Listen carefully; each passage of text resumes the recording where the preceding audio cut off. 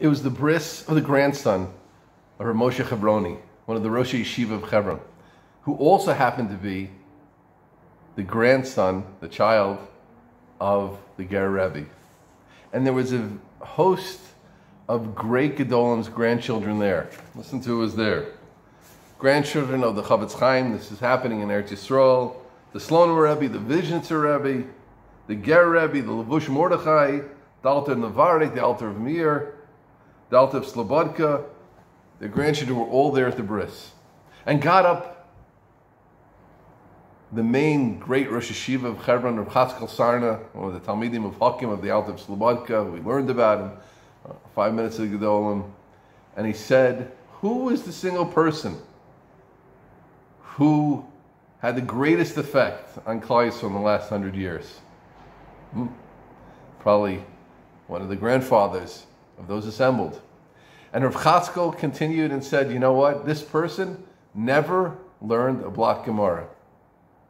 Everybody was puzzled. Who could it be? And he took another step and he says, and when I say the name, you'll all agree that this was the person who had the greatest effect on Klal Yisrael. And he said the name, Sarah Schenirer, the founder, the mother of the Beis Yaakov movement. Without her, the whole face of Klal Yisrael would be so totally different. She was the one, Rav Chatzkel said, had the greatest effect. The story was told by Rav Noach Weinberg, the founder and Rosh Yeshiva of Eshet Torah, a pioneer of the Kiruv movement, who happens to be that his sister